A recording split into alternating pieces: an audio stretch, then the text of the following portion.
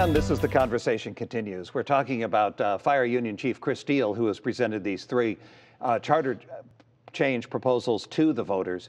But now he is not willing to come on to shows like this or forums like we had at UTSA last week and discuss why he thinks these would be a great idea. Brian, what's your thinking about what his end game is and why he is now turning over the reins to others?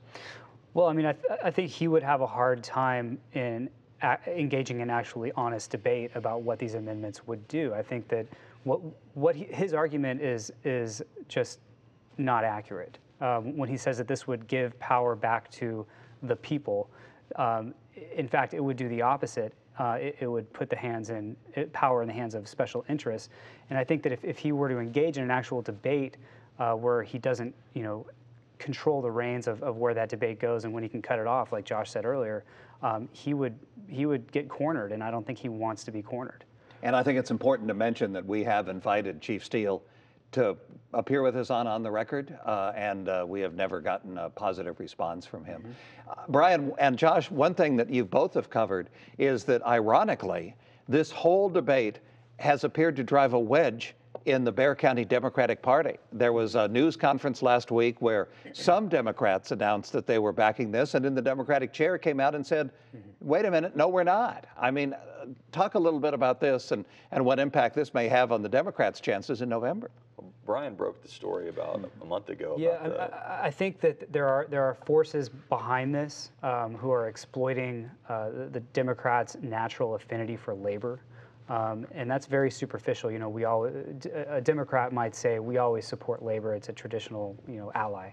And when I say shadowy forces, my reporting has shown, although he denies it, that the former party chair, Manuel Medina, is working to whip this up. Of course, the fire union endorsed him in his failed bid for mayor last year.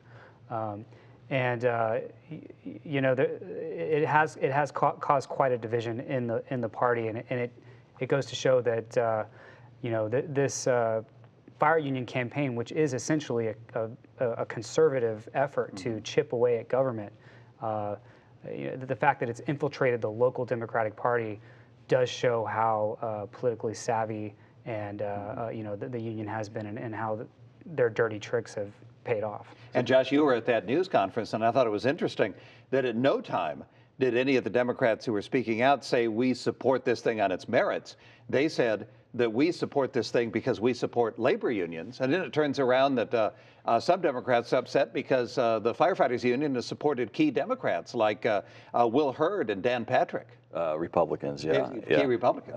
And I think that at the press conference, it was as much about those folks saying that they support firefighters as anything. And I think what's really interesting is that Chris Steele's gone to great lengths to try to say that this is not for the firefighters, it's for the people. And yet he goes and holds press conferences with these people who say it's about the firefighters. And so there's kind of a little bit of incongruity there.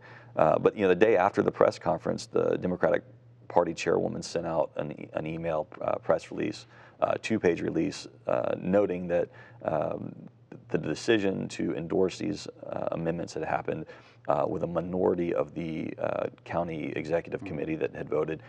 She's suggesting that they're going to re-vote and discuss whether they can rescind the endorsement.